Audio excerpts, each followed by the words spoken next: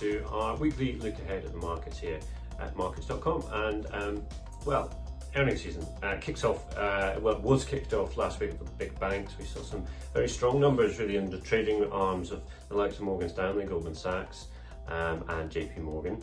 But net interest income was significantly lower as low interest rates wreak havoc on banks' earning potential. Wealth management also doing rather well, and loan loss provisions not as bad as expected. So this week we head over into tech, and it's Tesla first up. It's reporting on Wednesday. Its shares obviously have been through an absolute roller coaster of a year, and in Q3 it reported record deliveries of 140,000 vehicles. Expecting a decent number therefore from Tesla. They've just had the price target upgraded by analyst Ben Callow. He's at Baird. He raised his price target from $360 to $450, citing potential for the company to let the spending, unleash greater spending and invest to grow because of the solid progress on profitability that they made in recent quarters. And then over to Netflix. They had a bumper first half of the year as they benefited from pandemic lockdown restrictions, which significantly increased the subscriber base. They expect a slowdown in Q3 as they've seen a lot of pull forward in the demand. However, a lot of analysts are expecting this number to be a lot further ahead of expectations than Netflix has suggested.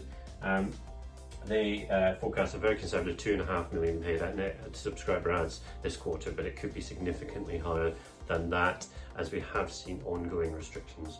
And of course, just there's a bit of momentum with Netflix that's building across the world. It's the #1 streaming app, and it's the one that people are most likely to have. And they, if they have another subscription for the likes of Disney Plus and so on, then they almost always have Netflix as well. No signs of subscription fatigue setting in among viewers.